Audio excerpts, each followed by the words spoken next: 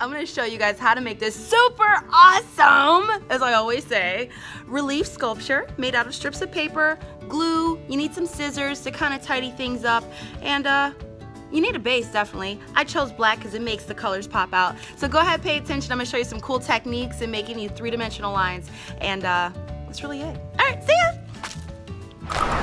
So the first line I'm going to teach you how to make is a curved line. And to make a curved line, you need to get any kind of strip of paper. Doesn't matter what you want. I'm going to get pink. And with this pink piece of paper, I'm going to go ahead and curve it just like it would be a curved line that you draw on a piece of paper.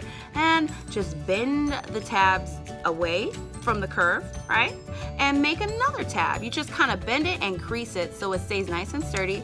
And what we're going to do is to put it on our flat surface here, we're going to need some glue. And when I say glue, do I mean like a whole bunch? No, I just want you to put tiny bit of glue like that, and boom, hold it down for 10 seconds. 1, 2, 3, 4, 5, 6, 7, 8, 9, 10. Or maybe a couple more seconds. Okay, good. So that should be stuck on that paper, and I'm gonna go ahead and do the other side. The other part of the other line you're gonna learn about is the spiral line. That's my favorite kind of line. To do a spiral, make sure you use a skinnier piece of paper so it'll hold up that little spiral that you have. It's like hair. So what you do is you get a nice L on your hand, you pinch it with your thumb and your index finger, and you swirl it and twirl it around your finger just like that. Make sure you kind of hold it tight, all right? And then what you're gonna do is, oh, look at me, I'm about to pull my own finger off.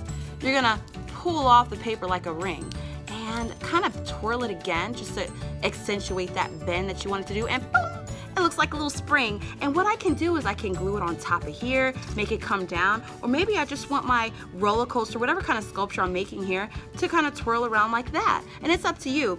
Only thing you need to do is just put a tiny bit of glue, guys. Don't put a whole bunch. If you put a whole bunch, guess what? It's gonna be a glue sculpture. We're not making glue sculptures. We're making paper sculptures showing me line weight and different kinds of lines.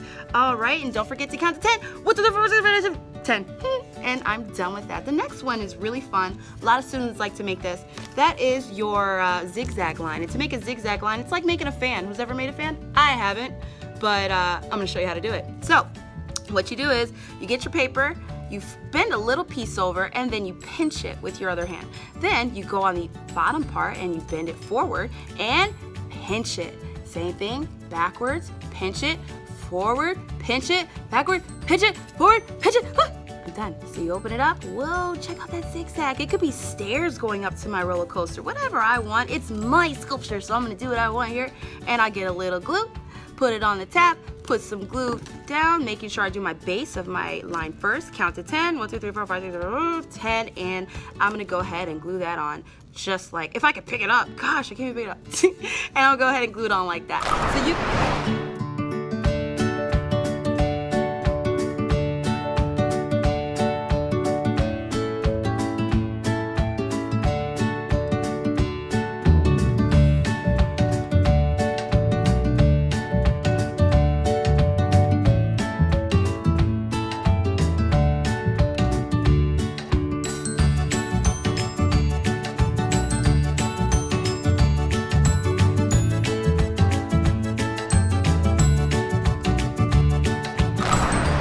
Well, the wonderful Miss Flint has finished and completed her work.